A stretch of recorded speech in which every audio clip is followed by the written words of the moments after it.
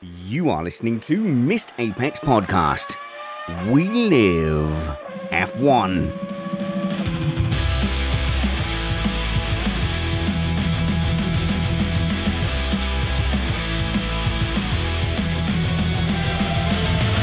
Welcome to Missed Apex Podcast Midweek. I am your host, Richard Reddy, but my friends call me Spanners, so let's be friends. I'm joined by my most regular friend, Matt Trumpets. Hello, Matt. Hey there. Good to see you.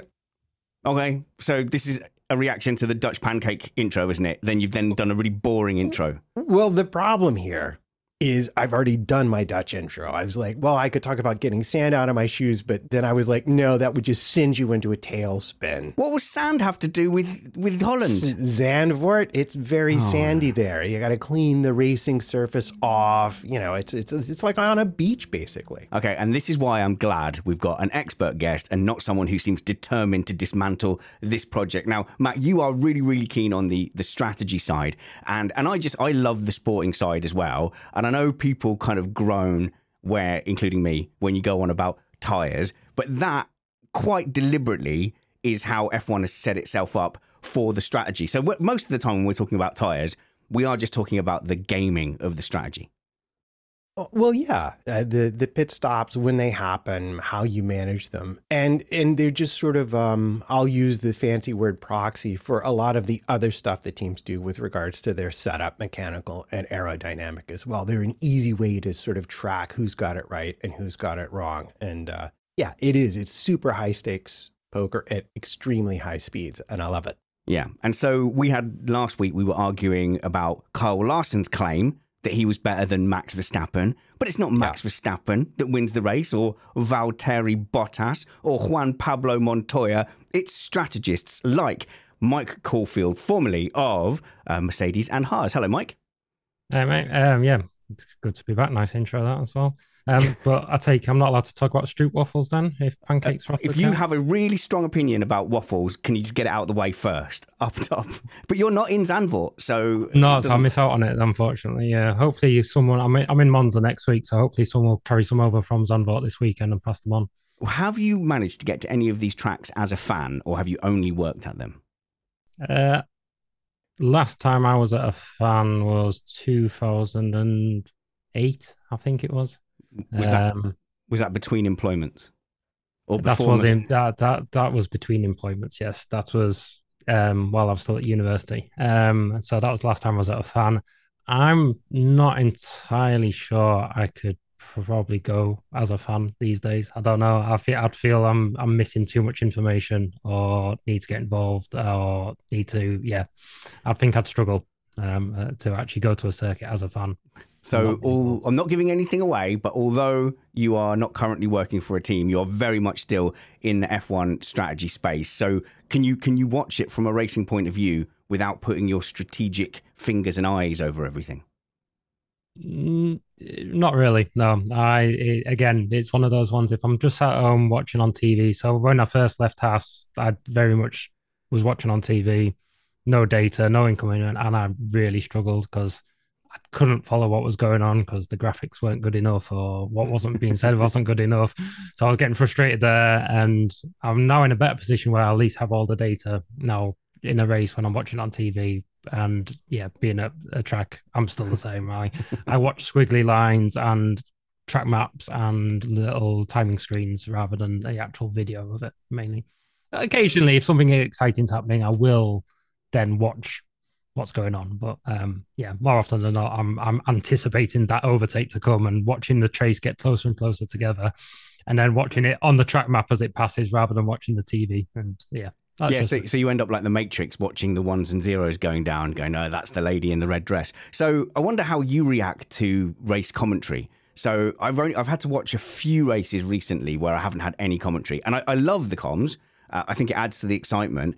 But when you're working with the teams, do you ever have somebody just like keeping an eye on the Sky broadcast and going, oh, hang on a minute, Kravitz has just said a really interesting thing here. Maybe we should use that information. Yeah. So, I mean, it's yes and no. As in, so back in the Mercedes days, they were obviously covering every bit of footage they could do. So back in the race control room, the Sky footage would be on. So if something was mentioned on there, it would be written on as a chat to kind of say, right, this has been mentioned, and someone would more than likely already be looking into it, but it's just kind of an idea just to make sure someone is aware of it. Yeah, and then the HAAS days, someone again potentially is either listening to the 5 Live commentary or the Sky commentary, and would just kind of say they're saying this is happening, and you go, no, it's not. No, it's not. Yeah, but yeah, so there is someone like generally if someone a lot of the roles by the Sunday if I have actually got there's more obviously involved in the race, and you can't do any more kind of setups other than kind of your race engineer and your performance engineer, controls engineer who are directly related to the cars. Some of your other engineers who are at the track, like your kind of reliability, all those aspects, don't actually have any work to do during the race. Maybe a bit of monitoring of a few telemetry, but they kind of put on kind of what we call competitor analysis. So they'll be listening to competitor radio, or listening to Sky commentary, or listening to that, just to kind of like pass that extra bit of info in. So it's just a bit of that kind of split of roles where you can, when you free up a bit of resource on a race weekend. No, I wonder from that expert point of view if you can even enjoy the commentary because they're there to provide, a narrative and entertainment. It isn't actually their job to accurately predict things, but whereas we can just absorb that, it must be quite frustrating for team members. Yeah, I think it is. There's some things which you kind of, I'd shout at the screen and kind of go, no, why are you saying that? Don't say that. Oh man, I get more frustrated when they're saying wrong things and they're saying it as fact rather than kind of trying to kind of give a little bit of insight into the race. That's what really kind of is one of my ticks basically in that sense, where I have to just try and restrain myself and look where I am before I start shouting expletives at the screen. So for example, if we were to invite you onto a live Missed Apex watch along, for example, if you'd have to watch your expletives there. No, I think that'll be a very knowledgeable experience in that sense. Let's do that. We should do that. I'd quite like that. It'd be quite interesting to be honest. But yeah, and also I feel sometimes I can add a little bit in that sense where I don't mind them getting things wrong, but it's when they kind of just say it's as fact, and it's just like, where have you got the information for? You're just guessing. Oh, right. So guessing with an unearned authority, which is I am an absolute expert in doing that. This plan has to happen, and I think it actually has to happen in a pub, Mike. Leave it with me. I'll make arrangements. Matt. I love it. I was just going to add in my personal pet peeve, because I too am a fan of the track map and timing screen, adding the most usable context to your viewing and listening experience. But the one that always gets me is they're like, oh my gosh, A is catching B, A is catching B. And you're looking at a track map and going, no, A has just caught a bunch of back markers and B has free air in front of them. Can we not jump to that conclusion just yet? That was just a personal experience, though, not a question. Yeah, no, I think I've seen that a few times as well. Yeah, that's the case of, oh, something's happened. He's lost 2 seconds over the last couple of laps. Yes, because he's had 6 cars to get his way through. Yeah. Excellent. So the reason we've got you here today, Mike, is because I think we had a little bit of an idea in our heads that we haven't had a strategy corner for a while. And, if you've got time after a block of 3 or 4 races, we can have a bit of a rundown of some of the key strategic moments that have happened. But also, I would like to use you, if you don't mind, first for some of those stupid questions. Like it's gone on so long like that I've never asked, and now I feel stupid for asking them. So just a little bit of strategy 101, if that's okay. Yeah, no problem. Yeah. So I think the first question I had is actually checking the things that I say with an unearned authority. So I'm always talking about this perceived difference between setting up for qualifying and setting up for the race. And in my mind, some drivers have the race in mind. I don't quite know how they do that. And then that would depend on a track, whether the track's track position is super important, or whether they've got weather conditions to consider. But like, for example, in my mind, Lewis Hamilton doesn't care about qualifying, runs a bit more wing or less wing, whichever way around it is, because he's focused on tyre preservation on a Sunday. So my first question is, Mike, is this a real phenomenon where some drivers or teams might set up more for a race or more for qualifying? Yeah, definitely. I mean, it's 100% a thing. we even do analysis, or sorry, I used to do analysis, and I'm pretty sure teams still do it, where you do kind of a bit of a crossover in terms of quali pace versus race pace and to see what is the benefit. I mean, you made the point there, say somewhere at Monaco, obviously the criteria of that one is qualifying because you can be 3 seconds slower in the race but not be overtaken. So that is the very extreme scenario in that one where you need to get your qualifying car set up correctly and you'll hopefully do well from that. There's other races obviously which come to the point where you need still that good track position, but overtaking is a bit more possible. So you need to start getting that balance right between the two. And going into it, you do that comparison of what do I need in terms of race pace, what do I need in terms of qualifying pace. I think HAAS is the prime example last year, where they were very strong in qualifying, but the race totally dropped off. And that wasn't just a compromise between the quali and race pace. There was something obviously fundamentally wrong with the car when they went into long stints and the tire degradation. But that was also helping them in that qualifying preparation because they were able to get the heat into the tires accidentally, almost. yeah, accidentally, but and get that one lap nailed really to with everything in the window. So I just wonder if I've got a bit of a simplistic kind of grasp on it, where sometimes like if the teams can fire their tires up, it means that might be better over one lap, but then they suffer in the race. So there was a weird one at Austria this year with the sprint race, where in the sprint race, the qualifying was pretty close, and then but then Verstappen looked a bit stronger in the race, I think, if I'm remembering correctly. Then in the actual race qualifying, Verstappen was suddenly like half a second ahead, but actually ended up struggling in the race, and Norris was able to catch up with him. So is that kind of, you find yourself, they've made a setup tweak, and that's kind of led them in that direction, and they might not necessarily have wanted that? Yeah, potentially. So I think with the sprint race and the sprint qualifying, I'm just trying to remember the order of everything goes now. So qualifying is in the correct place now, isn't it? Yeah, so yeah, you get the sprint quali, you get a good performance, and then you get the sprint race to get your first idea of the long run performance. So potentially after that sprint race, they thought, oh, okay, maybe something's a little bit, we're not happy with it. We're going to make a tweak between the sprint race and qualifying, which has then they've maybe thought they had a bit more margin than they did. So got that improved qualifying pace, and then actually the race comes.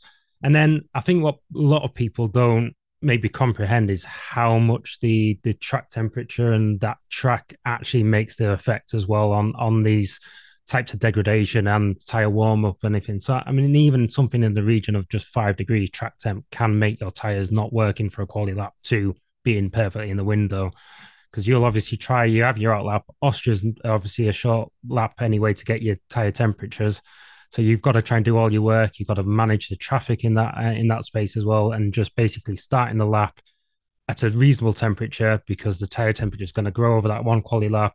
So somewhere like Barcelona, or at least it used to be, where you had to try and manage sector 1 so it didn't fall apart in sector 3. And it's still a little bit the case now, but not as much because they've changed the layout in sector 3, but that's still the case. So there's all those ideas that you need to go into it. What point do you want your ideal?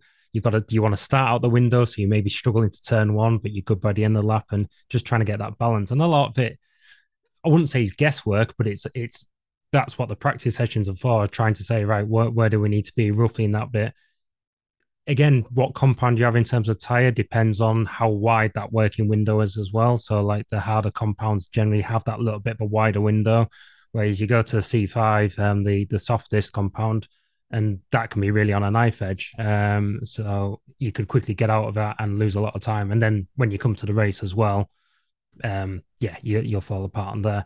And obviously the other one is that in the race and qualifying, more often than not now, you use a different compound. So what might get you in the window for the qualifying might struggle to get you into the window for the race. So you're actually trying to set yourself up for the race, which pushes you a little bit over the qualifying threshold as such.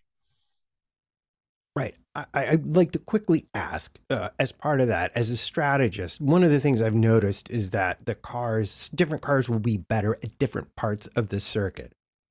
And my question to you, is that wholly a performance engineer driven decision, or do they sort of consult with you and say, well, we could have the car faster here, we could have the car faster there? From a strategy point of view, is there one that's better than the other? So I think in terms of actual places on the track where the performance gains, so high speed, medium speed, low speed, that's usually more of a fundamental of the car. So it's not really a say the strategist. The strategist is a bit more global, kind of saying we want this performance over a lap and we want this pace. We need this kind of race pace, for example. We can give a bit of an idea of kind of where people stand in terms of where's our high speed performance, where's our low speed performance, where's our medium speed performance in terms to compared to competitors. And that's really where the strategist comes in to say, right, who's our closest competitor? What's their performance like on these type of circuits, and try and go forward. So so the team would go into a race saying, okay, we know this might be a slightly weaker one for us. And we might be losing out to, say, Alpine in this race compared to beating them last weekend. But we also might be better than the RBs in this one. So you kind of try and balance it, and you also try and look at, say, well, okay, can we give away a bit of, so Spa's probably maybe a little of an outlier compared to other circuits where you do have this very much right, do I go for a low downforce or slightly higher downforce? And there is quite a big shift in terms of some people choose one direction, some people choose the others.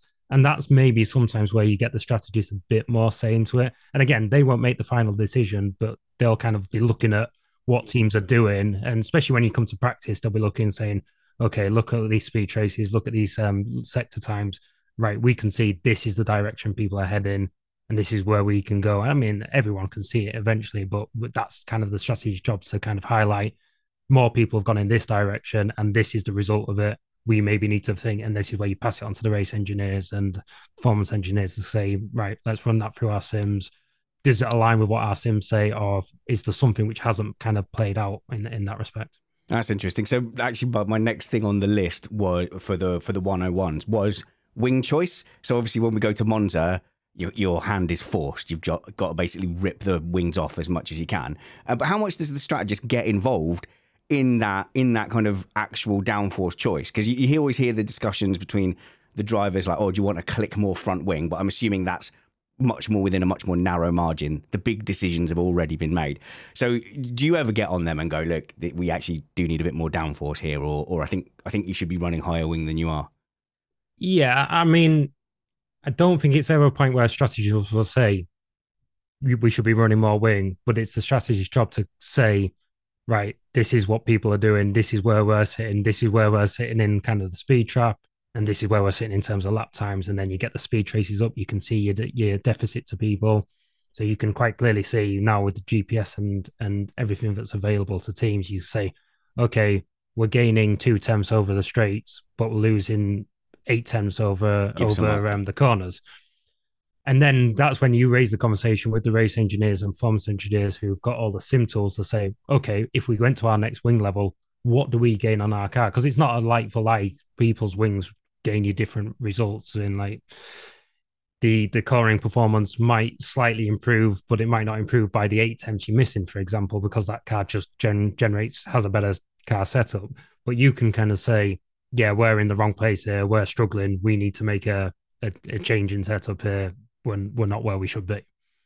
Oh, that's brilliant. I love it because we started off talking about qualifying versus race pace and ended up there, which I absolutely love. But I do want to, can I swing back around to my quali versus race pace? And I have some ideas in my head, particularly around, say, Lewis Hamilton, who I think he does, it always seems to be much stronger on race pace than he is in qualifying. And it's been like that for a while.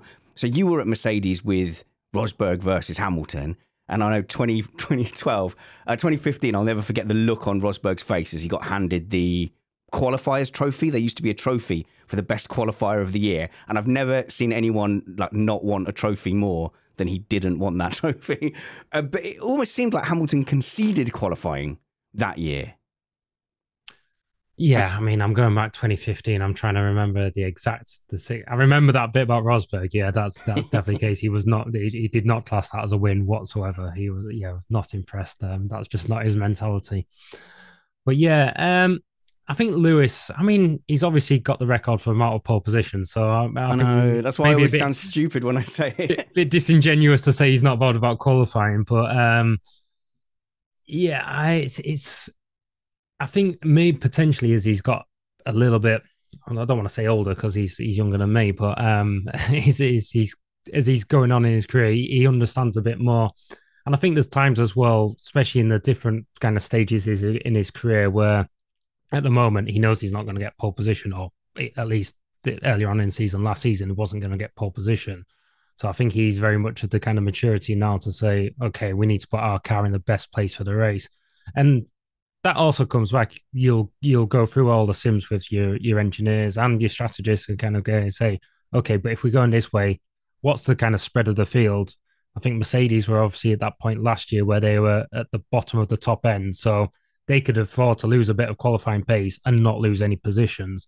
Whereas then when you're starting to get up now in the mix where it's Red Bull, Ferrari, McLaren, Mercedes all fighting, you've now got the potential from going from P1, P2, P3 down to P7, P8, which is then obviously a lot more difficult to come through on a Sunday. So I think he very much kind of views the whole picture of right where we at, what's our likelihood with our best qualifying performance, and what's our likelihood with if we don't make these changes.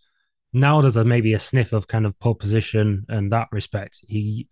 I'd fully expect him to maybe start swinging a bit more towards qualifying, but the margins are so fine these days as well, and because the car paces between all teams are now so similar, as in the spread from, I mean, first to 20th is almost a second. So the top ones are all split within kind of 3 tenths in terms of race pace. That pace isn't enough for overtaking to happen anymore. So it's not like you can qualify down in P7 and come through the field. There just isn't the pace in the car to do that. So qualifying pace is starting to swing back, but it is important to qualify in a good position as long as you don't sacrifice and destroy your tires, basically. That's interesting because we did go through a phase where we were talking about how qualifying had just become less and less interesting over time, and it is just starting to chew back now towards the end of this regulation set. But I still get the feeling in my head that for whatever reason, Hamilton has this difference between race pace, qualifying pace, and Russell seems to have the opposite, which is why in my head I was like, this must come down to somewhat to choice and approach to the weekend. So when they got the front row lockout, it was Silverstone, wasn't it? And it was Russell P1, Hamilton P2. And I looked at that grid and I went, Russell's got no chance. Like, this is classic Hamilton territory. And sure enough, he got past him in the first stint. Yeah, it's hard to say. It's hard to say without the kind of actually guess knowledge. Not guess, yeah, just guess, yeah. I mean, I think I'm going to slightly disagree with you. I don't think that it could just purely be a driving style aspect. I don't think it's a setup choice. I don't think it's I'm going to favour qualifying over race. I think it's maybe just for with the current regs, the current way the cars are set up, the current tyres, and the way the Mercedes deals with it. Lewis's driving style or Lewis's kind of profile just edges himself that bit more to a race situations, whereas George is able to get that little bit more out the tyres in a qualifying situation. And it's not through like a triumph for Lewis. I think it's just the way they drive it and the way they kind of potentially how George sets up his car different to Lewis just to suit their driving styles itself, potentially. And this is guessing. I could be totally wrong in that, but that's what we do here. I've seen it in the past. That's what we do here, Matt. Was that like a truck or a fire engine in the background? Look, it's part of the show. You know, you live in he lives in Madison Square. It sounded like a train going by, but I digress. I did read a comment, I believe, from Andrew Shevlin that under this regulation set, he expressed the idea that Lewis couldn't fully use his braking performance under this regulation set. And that sounds very similar to me to sort of that driver style comment that you made. But I want to go on to ask a further question then, because you're at a team like Mercedes where your drivers have equality. You're having to pick a strategy that caters to people who do different things better than the other. How much of a compromise do you make each direction then, sort of based on that? Well, here we have the one driver can qualify better, so I can think about a strategy for someone who can qualify between 2 and 4. But then I have someone who can manage a heavy car better late in the first stint, but is only going to qualify between 4 and 6. Seems like to me that might be a bit of a challenge. That's a good question, Matt. You were due, to be fair, but yeah. Yeah, I mean, it's a really difficult situation to try and manage. And I think I think the way it is though is that you at the moment you can't go into a race weekend knowing that you're going to be top three. So with the performance of McLaren and Red Bull and Ferrari on that way, so even saying I've got a car which is going to qualify better, you still might have them 7th and 8th, and you might have them 1st and 7th. You just don't know. So obviously going into the race weekend, the strategists will do lots of sims and we'll do lots of kind of splits on that to kind of say, right, this is what our kind of differences between our qualifying positions. These are what our differences between race paces. So you put what's called a base lap time in for each cars, and it'll come out with what the optimum strategies are for that one. And you'll still try and obviously manage each card the best they can do. George, it's always tough luck. Yeah, it's George. If George qualifies higher, you'll try and get him the best one he can, but you'll also go into it with all your sims with maybe him a tenth and a half slower than Lewis and see how that kind of causes that interaction. But I think it's back to the comment I made when I was listening back to the Mercedes podcast this morning on what we did. And they'll still be the same. It's all about equality and it's all about the best result for the team. So they'll try and make it so they don't hinder each other. And if that case, if they're qualifying second and third or second and fourth, whatever, but they'll try and make it so they're maximizing the points from it. And once you get obviously the qualifying performance, you can then make that happen and say, right, this is what we've got, this is what we've seen. But like I said, the gaps are so different, so small now in terms of the split between the cars. You're not like you're looking at half a second between the cars. You're still only looking at a tenth and a half, and you may be looking that potentially George can take the tyres that little bit longer, or Lewis can take those tyres a little bit longer, or Lewis is slightly better on a softer compound than George is, or vice versa. So again, you kind of program that all in and say, well, what's the best for it? But we need to make sure this team result is maximized. So I love that we're going to turn up at Zandvoort and Monza, and actually we don't know, and they're two completely different tracks. So we don't know what the order is going to be, probably between the top three. You could be generous and say, there's 8 cars that could win both races.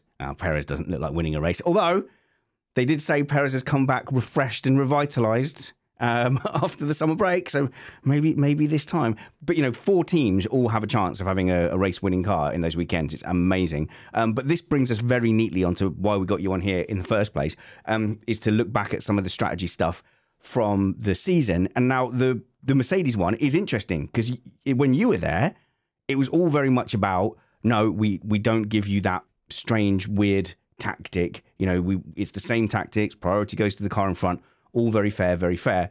That seemed to go out of the window in Spa when they gave Russell a quote-unquote race-winning strategy, because obviously he was underweight at the end of the race. I'm really fascinated to see your take of how that went down. Almost more interesting to pretend he didn't get disqualified and say, what on earth is going on there? And so it is actually very similar to when I was there. We would have had that as an option for the second driver, because I think everything I read, everything going into it, which I was a little bit surprised about actually going into the race, was saying it's a 2-stop, and certain people even saying, it might be a 2/3 stop, which at Spa is always it was a strange one from my eyes. Is it? Why is that? Why? Because it's low wear. Yeah, it's a low wear, and it's a long lap as well. So you've only got certain places you can overtake, and you've got minimal times you can actually do it. And it's low wear, and it's always been a case of, it's the tyres generally hang on, and the tyres are generally pretty decent there. Yes, in the Friday of Spa this weekend, the last weekend, it was showing higher degradation. But what people seem to fail to take into account of it is that a lot of the track had been resurfaced, and also there was very weather dependent in that respect. So yeah, I going into race, I thought it was a 2-stop. Hearing the people saying it was a 3-stop was surprising. But there's always that scenario where a 1-stop could happen, and the 1-stop wasn't the optimum strategy, which is why I did have allowed Russell to go on it and see what he could have done, because Russell was down in, obviously he was down in P6, I think. P5, P6, at that point. So I think they very much expected him to go onto it and then finish P3, P4. I think probably their predictions were showing that was Lewis coming through, overtaking, McLaren coming through, overtaking, Verstappen, and that bit, and maybe not finishing. Like worst case would be finishing where he ended up without doing it. Two stop at best, he's going to finish P6 because he's just mirroring what everyone else has done. So it's that opportunity to see right how we can get more points for the team. And I think it just played out that the teams didn't really, not understand, because they clearly understand there's a lot of clever people, but Spa is notorious for, they've got this new track surface, which has been rubbered in a little bit. We've had a lot of weather over the weekend, so that rubber again helps it. And that hard tyre is generally pretty resistant. So it was a bit warmer on the Sunday, I believe, than it was earlier in the weekend, which again, everyone suddenly goes, oh, that'll cause more degradation. But not necessarily on that hard tyre, because the energy going into that hard tyre, actually that increase in track temperature and air temperature potentially made that hard tyre work that little bit better as well. So if you just manage it at that early stage, it lasts. Okay, I have two questions here. One of them is about the resurfacing, and I want to get back to that because I want to focus on what you're talking about right now. Because Mercedes came out, and there was a lot of controversy. People are like, oh. But if you look at what they said to a person, they were like, no, we ran every model we could. George should have finished in exactly the same place. We just gave him a strategy he was happier with. And then he winds up winning. And putting this whole egalitarian look into optical crisis, because I don't think it's really changed at all at Mercedes in the slightest. What I want to ask about, though, is it seems to me, because we were just talking about low downforce versus high downforce at Spa, and always the low downforce package into the Kimmel Straight, that's where your passing point is. But they changed the DRS zones, and it absolutely negated that. And it seems to me every team that went low downforce completely missed that it wasn't going to work the way it used in the past. How does that piece of information not get picked up in working out your strategies? I'm not sure if it was so much the overtaking part of it, and from what I saw, it was more actually on the Friday, was what the teams who went in with the low downforce were really struggling in sector 2, and this could, again, going back to the resurfacing, could be that kind of interaction with the new surface, the low downforce, were causing just an amount of lap time which just wasn't being retained. So the high downforce, obviously, you then get the DRS effect in qualifying and those low fuel runs. But the teams which are running the low downforce obviously don't get as big DRS effects, but they were losing out so big in the kind of sector 2 in that bit, which is what you expect, obviously, with that difference. But I think the gap this year was bigger due to that resurfacing than what we've seen in previous seasons, which meant people then went, actually, we can run that bit more downforce in that one. But like you said, that then has that knock-on effect there when you're running the higher downforce, but the overtaking, the DRS zones have been shortened, the overtaking then becomes that little bit more difficult. But as a rule for F1 teams, you generally look at the overtaking. I mean, you kind of go, it's a bob art figure. It's all very much, it's a science. I've never met anyone who's very happy with an overtaking model that they can say, yes, an overtake is definitely going to happen in this spot. Right. Everyone struggles to get it down to a T, what's going to happen. And it's an ongoing thing. And in all my years, no one's ever nailed it to say, I've got an overtaking model I'm really happy with. So I don't, and I think the Kimmel Straight one, it was only shortened by 75 meters or something. So usually when that's that kind of length, you think it's a little bit less. It's not a lot. But I think the combination of that and with people going to the higher downforce wings then just makes that tiny go over the edge, and it just makes that overtaking more difficult. And I go back to the point I make earlier as well, that because the car's pace is so similar now, overtaking just is generally more difficult, because you don't get that natural car pace and you don't get that natural kind of delta in performance. So you can get in cornering performance where there's basically, it's that for Spa, it's actually that exit off turn 1 and down. If you get the poor exit off turn 1, doesn't matter how fast you are on that DRS zone, you're still not going to overtake there. Okay, yeah, because you're basically pinning the throttle from the exit all the way to the braking zone. About the resurfacing. Yeah, I knew it. I knew you were going to do this. Question now. You were going to go from really interesting racy stuff to, now let's talk about tarmac. Right, I give up. Over to you. No, I want to talk to you about the aggregate and how you measure it. Are you using laser scans or using, never mind. No, that's not really my question because I already know how that's done. I want to ask, as a strategist, when you go to a track that's got that much new asphalt, do you get to tell the people who are planning the runs for the free practices, do you get to say, I need this kind of information? Like, do you get to get in on saying, we're going to need 10 laps with this setup, we're going to need, to compare this to that? Or is that still, again, just mainly your performance engineers trying to get the fastest car possible? No. So that's very much in the strategist's wheelhouse. That one. It's a case of, less so now, but in the past where we could choose how many compounds you'd have of each type. So it was going in and people didn't have the set 2, 3, 8, and medium, so I had medium and soft. You'd go into it saying, right, this is what our free practice program would be. We want to test this compound, we want to test this compound. So we need to bring this many to make sure we're covered for the race, etc., etc. And then you'd look into this because you have obviously all this detail of what has been changed. So if the track has been resurfaced, and if it's been significantly resurfaced, there's going to be a difference in terms of degradation compared to previous seasons. So you can't no longer use historic data and looking at current season data to try and kind of map it out. You're like, I'm a bit of an unknown here. You get some scans from Pirelli to say this is how the surface has changed. So you can try and look to say, right, this surface is like this other circuit, so we can maybe see how that affects it. But again, it depends what type of circuit it is. Is it a high speed one? Is it a low speed one? Where has the resurfacing taken place? So really, you need that running in free practice. So yes, to answer your question, the strategist will then say, I really need some running on this compound and this compound. You don't need it on all compounds, but generally you need X amount of laps on it, generally at high fuel, because I will need to see that. And then you can generally transfer what that performance was to the other compounds as well. Hang on. Generally at high fuel.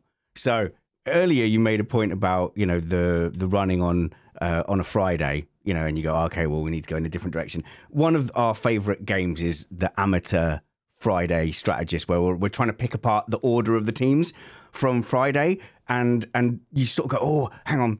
Red Bull are looking competitive here. Mercedes are looking competitive there. And then you'll get, I don't know, like an RB from the back of the grid suddenly in P2 and you go, oh, all those times are worthless. So is there any little clues we can look at to go, oh, no, that is a high fuel run? Because that's our first clue. So maybe those reconnaissance laps. Yeah, so generally on your Friday running, the thing you mainly got to look for, everyone will generally do the same kind of run profile, but obviously sometimes they'll use different compounds, which makes that a little bit difficult. P1's always a bit of a sighter. P1 is that case of, right, I've come into the race with our sims and we're going this initial setup and you're just trying to get into that kind of window. Is this car feeling right? The track's always green. It's usually in an unrepresentative condition. So you don't generally use P1 as a performance-based session. You'll be trying to get the car closer and closer, but no one's going flat out. Which is why if anyone ever crashes in P1, you kind of always question what they're actually doing because it's not the place for that really. Once you get to P2, you've obviously have two compounds there, and you'll use a run on the first one. You'll use the harder one generally first. You'll go to then your softer compound to do your qualifying sims, and then you'll go to a high fuel run. Usually when this turns around is for if there's a red flag or if there's something interrupted for you've come out and you've hit traffic or that aspect. So the ones which are difficult to see if you haven't got the full timing data and aspects is how many attempts have they had? What have they set the fastest lap on? Is it the first lap? Is it the third lap? And there's a lot of tracks where the softest compound is very much a lap one tire and you lose a hell of a lot of performance if it goes down to lap 3 or lap 5, for example. But then the next one is what point in the session did they set it? You have some cars go out a lot earlier than other cars, which is why you can never get that direct comparison to, say, a qualifying session because everyone runs at the same time and generally setting at the same point. Whereas in practice, you might have someone in the soft run 20 minutes into the session and someone else doing it 40 minutes into the session. And it's amazing how much that 20 minutes can make quite a bit of difference to the track. So yeah, it's all about looking at that one. And then the final one, which is always the most difficult one to pin down, is what engine mode people are running. And you'll often get some teams running higher engine modes than others. Why? And Why though? What's the benefit of doing that? it's usually a consistency thing. So basically, if the engine manufacturer can say, yeah, we're happy for you to run this, we don't see this as a reliability risk, we like this, and then you're trying to compare your own data. So you running a higher engine mode, and you've always run a higher engine mode, and in this session, you want to pick your braking points and all that. So you want it to be as close to qualifying without being giving everything away. So often, like you gave the example of the ERBs, they potentially are running that bit of a higher engine mode, which is why you see them pop up there. Whereas your Red Bulls or your Mercedes, for example, maybe running that bit lower because they're actually trying to do a slightly different program. Interesting. Okay, so yeah, so that how good would you rate yourself at picking out the race order from Friday practice? Like if we were sat doing a FP1, could you sit there and go, oh, hang on a minute, looking at that Ferrari, it's looking a bit cumbersome and it's looking like it's in a low power mode. That's going to be a peach come Sunday.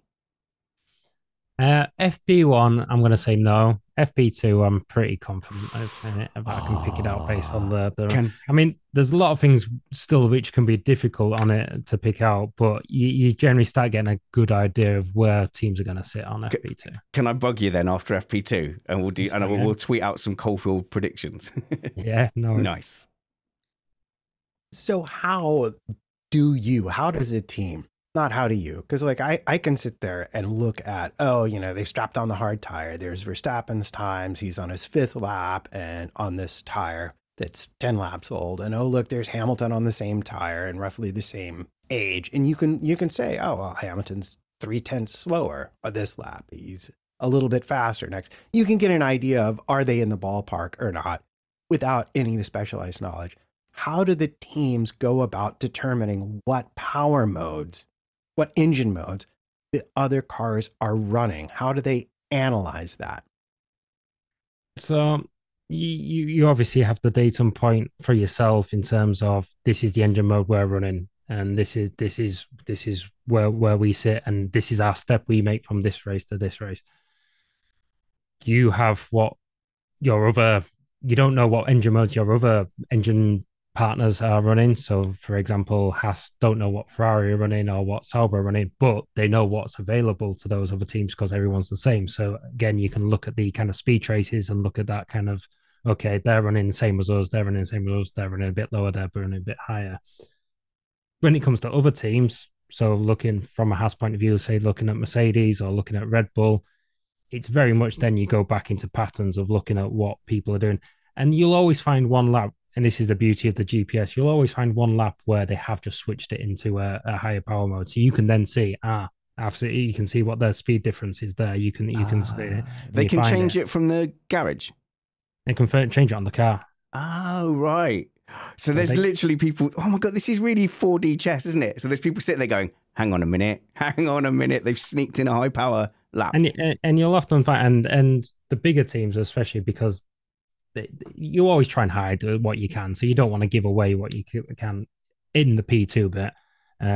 So they won't run it on their fastest lap. They'll run it on an in lap or something like that. So you'll see them attacking sector 1 still on an in lap, and you think, oh, hang on a minute, he's suddenly a lot quicker than the straights, and you'll find they've switched it to an engine, the higher engine mode.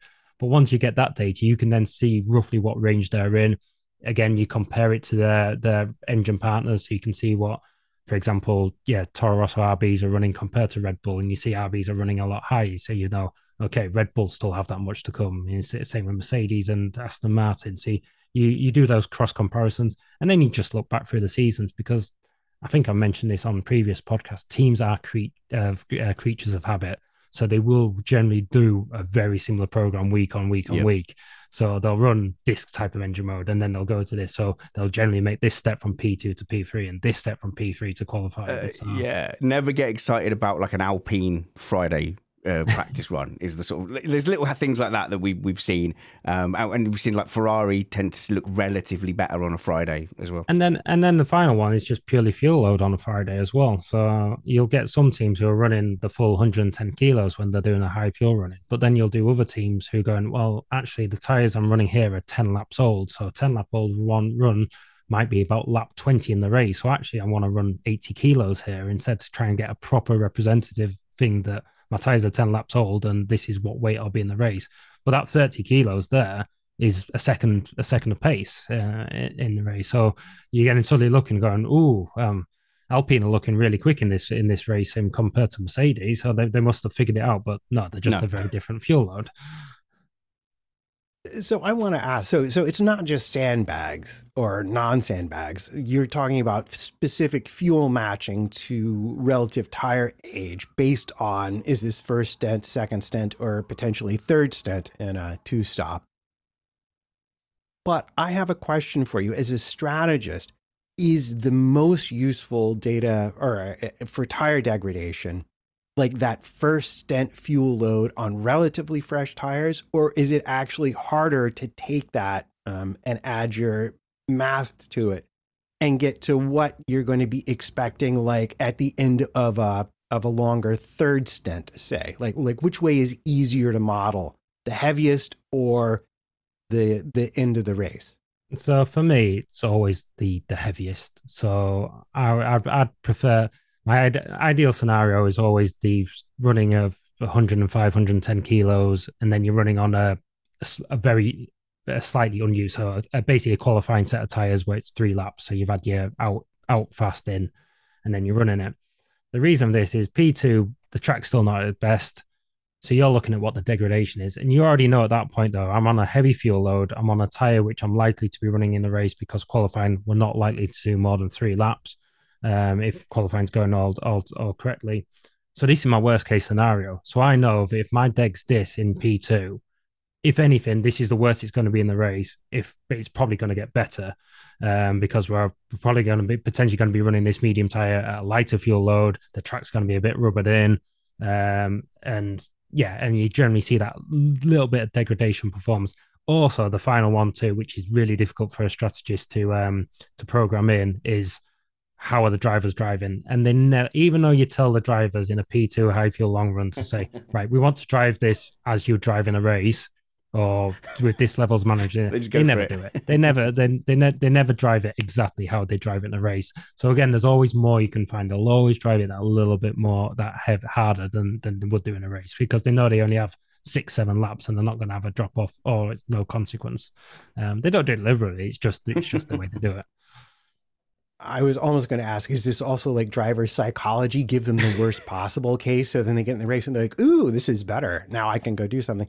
But I want to ask from a purely, again, analytical point of view, are you asking for that because it's easier to deal with degradation that's less than you've predicted in terms of adjusting strategy?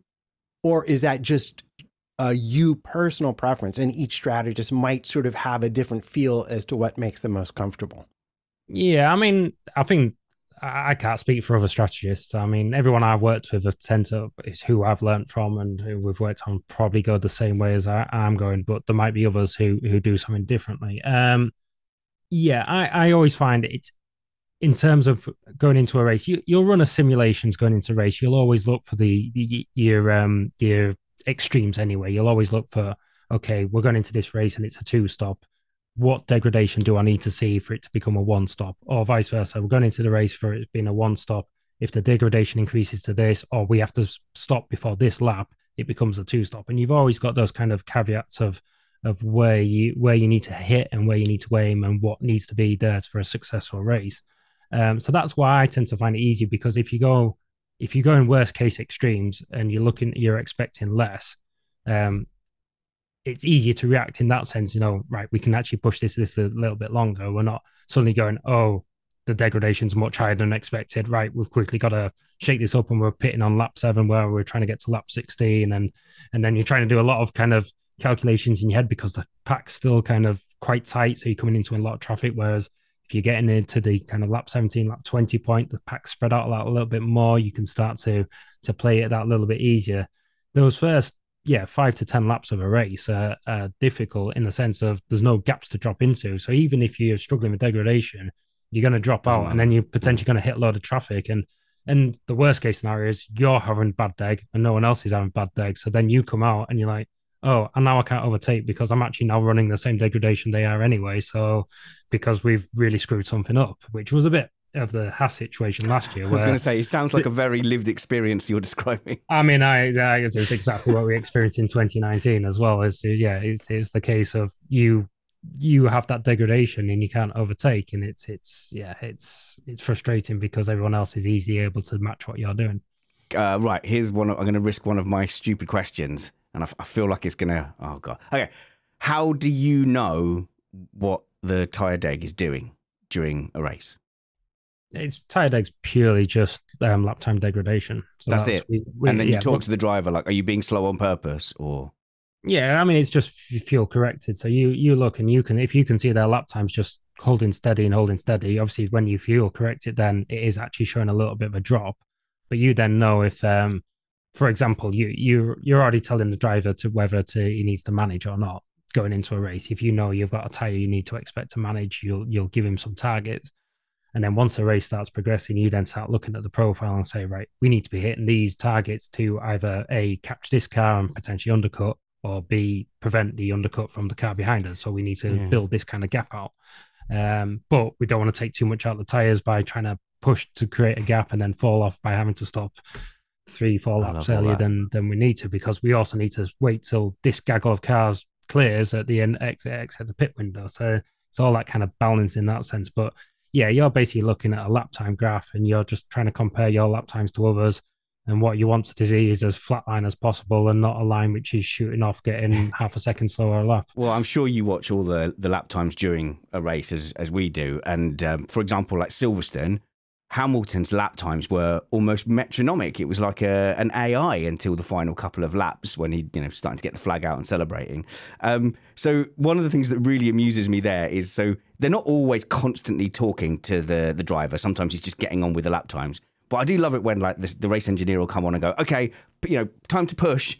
And the driver's like, what do you mean? I am. I've been flat out for 10 laps. So sometimes I guess it's hard to know what the driver's behavior and mindset is during those stints. Yeah, no, it is. And I think that was one thing I always worked well with especially Hulkenberg's engineer currently. I worked well with him at that point. We used to have a good relationship and be able to kind of say, well, we're not going to ask him directly or say, are you pushing or can you go faster? It's more of a case of how you always ask you if how are the tires? And that kind of gives a good indication of right, is the drive, if they come back and saying, yeah, they feel good, it's generally a means that, yeah, there's more in these tires. I'm very happy where we're at the moment. I can push this more. If they come back and say, no, these are struggling, then you know they're already on the limit, and there's not much more the driver can do from that. But yeah, you try to avoid that kind of, right, can you go faster now, please? And it's like, I am going as fast as I can. It's like offering, you're supposed to offer your seat to a pregnant lady on the bus, but it can be high risk.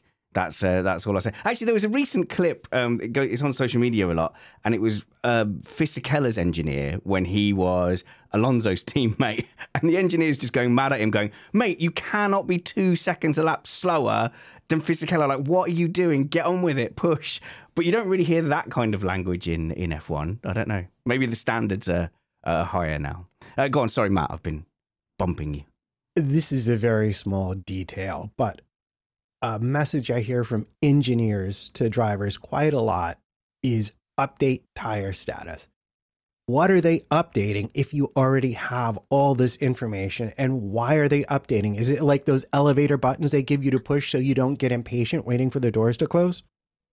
Yeah, so basically that one. So the final bit of information we don't have. So we can see what the degradation is, but the drivers get the best feel in terms of grip. So yeah, you might be able to see in a drop off. You might be able to see kind of it's going so and so.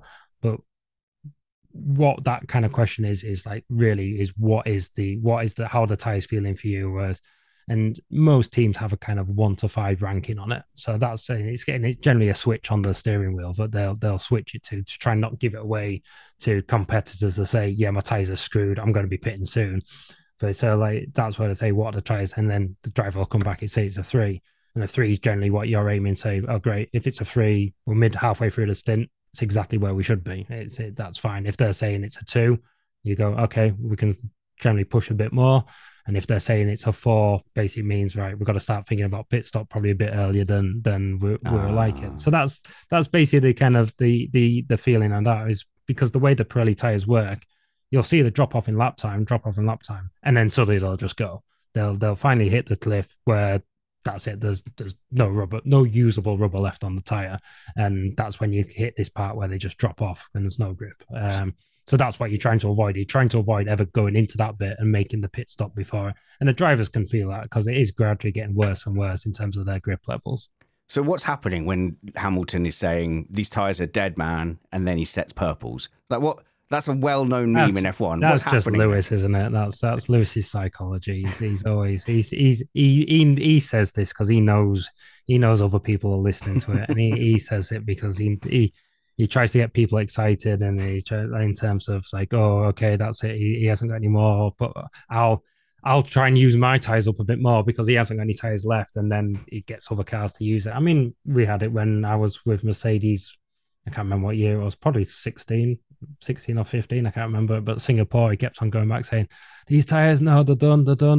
And like, we actually at that point bailed and pitted in for another set of tires. Then we looked at the tires, and we're like, there's loads of rubber left on them. And and the one thing that drivers do struggle with is and this is generally like more of a qualifying aspect or not in a kind of a race as much, but if your tires aren't up to temperature, it gives them the same feeling as being over temperature because it's basically a grip levels like on a bell curve. So sometimes they'll think these tires are overheating, but actually it's the opposite. They haven't got the temperature into them there. Okay, this is a bit of a weird question, but have you ever sat there and looked at your strategy and then just gone to the race engineer and said, look, if we can bluff the other team into pitting now, it's going to give us a huge advantage. Do what you can? Or is that just something that occasionally happens on the pit wall? Yeah, so I think it is okay. I think you'll always look at this situation to be kind of say, right, we're in a quite a good place here, and it's a one of two things. We'll have a pit now and gain the undercut or overcut potentially, depending on it, or they'll stop, but we know we've got a bit of pace and we can kind of keep going on with it. So that's often where sometimes you hear those opposite calls. You say, "Oh, I want the other car to pit actually," or it's like, "Oh, if the other car doesn't pit, great, we're in free air. I've actually been held up by him, so now I've got a bit of chance to offset my strategy. If I just pitted at the same time with him, I might have got if I'd pitted, I'd got the undercut, great. But sometimes there's maybe a part, there's a few cars you need to overtake, and you're not quite happy doing that, or you're trying, maybe." On the edge of the tires on the window, you want to go that bit longer, but other teams are on that one, so you will try and maybe force them in that same bit. So you'll be potentially talking about pitting where actually you've got no interest of pitting in that initial stage because it's too early. But you get people thinking, and then they may react anyway. But you'll balance the kind of risk and reward of that one, but potentially go right. If I do pit here, even though it's not slightly optimum, I'm not going to lose anything out here. However, if they do pit, we can maybe take advantage of this, especially if there's a safety car or something along those lines. Right. I knew this would happen. Mike, because your head is always so like detailed that I was like, right, if we set out like 4 or 5 detailed 101 questions and then 3 race scenarios that we can present to Mike, that will be the show. But really, we didn't get past Spa, and lots of other interesting things came out of it. So no, that's fantastic, because we had loads of other things we wanted to ask you as well about, like what was going on in the Silverstone race with the interchangeable weather, perhaps a little bit of the psychology and the hierarchy with the McLaren stuff. So we'll have to get you on in the next couple of weeks to see if you did indeed have magical FP2 predictive powers as well. So I want to leave this on one final question. Because we were talking about Spa, Russell ended up getting disqualified for being too light. Whose fault was it? Nobody seems to have asked that. And obviously, I'm not going to start naming team members individually, but whose fault was that? I mean, I have no idea. I'm going to say one thing is I don't. Obviously, the one stop may have had a slight impact on it, but it's not. I saw a lot of it like coming out of saying definitely the one stop would cause him to be underweight. It's not there. It wasn't. It's more so like you have a liter and you have a kilo and a half of drinks potentially in the car. And it's like, and Does that count? Yeah, that counts. Yeah. Oh. Yeah, you can have that. That's part of the weight of the car. That's fine. But, Yeah, but if maybe he doesn't. Maybe He decided not to add the drinks, and maybe that was an oversight. I don't know. Maybe there was a leak somewhere which has caused some of the oil to kind of not be present in the car. Maybe, yeah. I mean, I heard he lost a lot of weight more than expected, which. Maybe they just forgot to fit a piece of ballast. It can be easily done. They might have lost a wheel weight on one of the cars. There's lots of things that they might already know and probably do already know, but there's no direct fault for. But it just happens. I think he knows. Okay, I think he knows. Tiny factual follow up to that. Everybody noted that there's no real in-lap at Spa. And I just wanted to ask, do you know an actual figure for like how much weight a car might pick up doing the pickup on a normal in lap with the hot tires and trying to pick up all the rubber that's been shredded earlier in the race? Do you know how much they can gain? About? I think it's about 300, 400 grams. Not per tire. Oh, okay. So not that much. No. So not really that much then. No. And also, part of the regulations is that the FIA can weigh it on a different set of tires. If they think there's excessive pickup on the tires, the FIA can weigh the cars on a separate set of tires. So you have to build in some margin. So at some point, someone has to decide, right, how safe are we going to play this whole weight thing? Yeah, no, I mean, it's throughout the whole weekend. You'll look at, like, from, again, back to practice sessions. From practice sessions, you'll be looking at what your consumption is. You'll be looking at what what kind of the weight of the driver is, all your ballasts, and making sure you're getting in these windows, and you should apply some margin to it. I think it's very rare that any car will ever come in like right on the nose, obviously like George did, which makes me surprised. And it's something like that. My guess is that it's something that was missing from the car, which should have been on the car, and then it was a combination of a few other things, which like meant it was just that margin had gone. But like, I fully believe their sheets would have said, yeah, he was coming in with a kilo spare. That was fine. Okay, we're gonna have to roll the tape back, because when I asked whose fault it is, I need to reanalyze the smile that came across Mike's face, because I've got a feeling like it's his mate Derek or something. He's like, oh no, I can't drop Derek in it now. I'll just say it could be anything. But Mike, thank you so much for your time. Is your Twitter account? I know you flick between private and public. Mike Caulfield on Twitter. Are you gonna come out of the shadows? I think it's public at the moment. Is it? Okay, well, good. I think so, yeah. And then, I've not been on it recently because it's shut down, so it's like nothing to talk about. Summer holiday, yeah. No, I've been very good at shutting down over the holiday. Normally, I can't switch off, but I was very, very relaxed over the summer. But Mike, if we can get you back on sometime after Monza and catch up on all this this great content that Matt prepared that we didn't even get close to, that would be fantastic. Mike, former chief strategist at HAAS and strategist at Mercedes, thank you so much for your time. Yeah, cheers, guys. And that's all from me and Matt for this week. We will see you around 8 p.m. for our Zandvoort Dutch Grand Prix race review. And then, of course, for 8 p.m. for Monza as well. In the middle of the week, we're going to have a really, really exciting interview with someone who's driven an F1 car. So that'll be nice. And until we see you next, work hard, be kind, and work hard, be kind, and have fun. This was Missed Apex Podcast. There's too many buttons, Steve.